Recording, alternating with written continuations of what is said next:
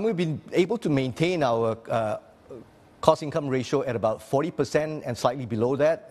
And one of the big advantages is that this early adoption of technology, digital and AI, has helped us be able to contain the headcount cost growth. So for example, in the area of collection, because we have a very sizable retail portfolio, and the collection efforts are very substantial. But today with AI technology, the bots are able to collect from the customer, especially at the friendly reminder part of it, right, as effectively as what a human can. So in that area, I think we're able to save about 10 to 20% of our headcount cost growth in terms of a lot of these telemarketing, outbound calls area.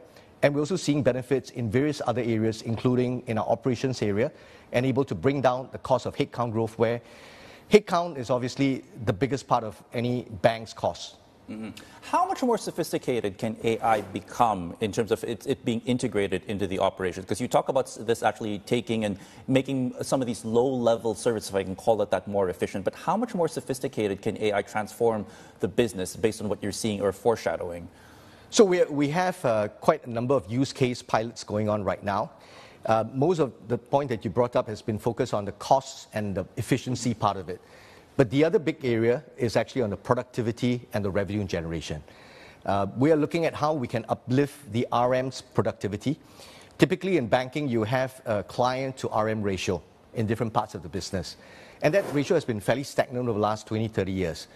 With the power of AI, a co-pilot, and an augmented assistant, there's potential to uplift that human's productivity significantly, and at the same time, increase the quality of the services, right, and the insights that the RMs can bring to their clients. Right. You know, in the last couple of months, we've spoken to many people in Malaysia, from the likes of Prime Minister Anwar Ibrahim to your trade minister and other people in the chip space, about the need to upskill. Because when you're trying to at least move up the value chain and try to introduce some of these new technologies, you need to make sure that people in Malaysia, the workforce itself, has the adequate skills to meet these new demands.